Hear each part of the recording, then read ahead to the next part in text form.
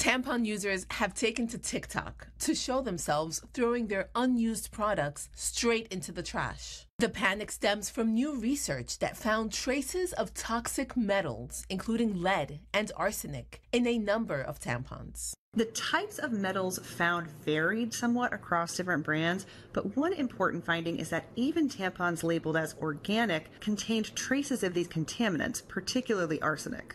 The study didn't name brands, but researchers found the toxic metals in over a dozen popular brands of tampons, including some European brands. Lead exposure can result in serious health problems such as high blood pressure and reproductive health issues. Arsenic is a known carcinogen and has been associated with an increased risk of multiple cancers. Dr. Sasha Hernandez says there is an important caveat to the study. This is not a study that showed how tampon users absorb these heavy metals, but in the same way that a vagina is absorbent, our bodies are actually made to excrete certain levels of heavy metals. The study says there are several ways metals could end up in tampons, including through its raw materials like cotton, which could be contaminated by water, air, or soil during production.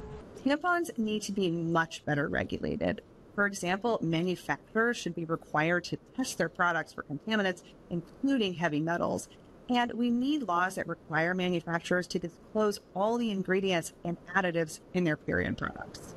If you'd prefer to avoid at least some of the additives present in many brands, you can take a few additional steps when shopping for tampons. Read labels carefully and pick products with fewer, simpler ingredients. Look for tampons that don't contain plastic and avoid fragrance and colorants. This is Mara Ramirez Amin.